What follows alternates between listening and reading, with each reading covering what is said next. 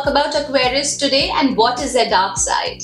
Well, let me first say Aquarius is an air sign and they are known to be the biggest philanthropists. Now, somebody who likes to be so helpful to the society, to the world, it is very difficult to find out about their dark side, but here we are, and this topic is all about finding the negative side of each zodiac sign. So talking about Aquarius, first and foremost, these are people who like to be different. They like to be unique. So if you want to be their friend, don't go telling them about the similarities that you both have, because it is not something that they like. They don't want to be like you. They don't want to be like anybody else. And this could be a deal breaker. Crazy, right? But that's the reality.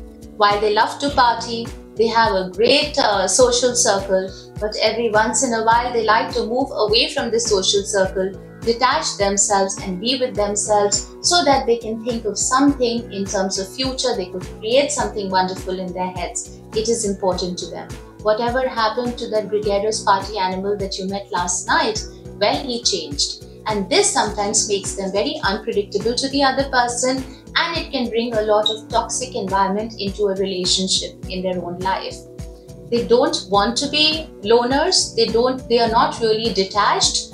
But this is how they are perceived to be by others. And this is one of the biggest negatives that you may find with an Aquarian. Because of their inability to attach themselves, they come across as sometimes cold and unattached. But this is not how they want to be. These are people who have a lot of control over their temper. But God forbid if they have been pushed too far and their temper sort of gets violent. These are people who are known to be very, very assaultive verbally.